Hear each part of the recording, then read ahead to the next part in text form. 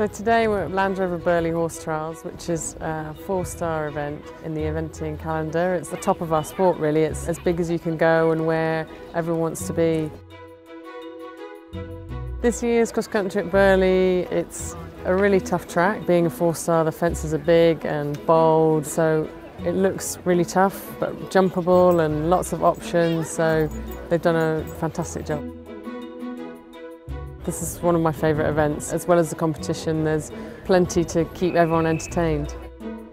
This year we're doing the Land Rover experience and it's going through the water. Obviously I've been through the water quite a few times on the horse, so it'll be interesting to see how the car deals with it this time.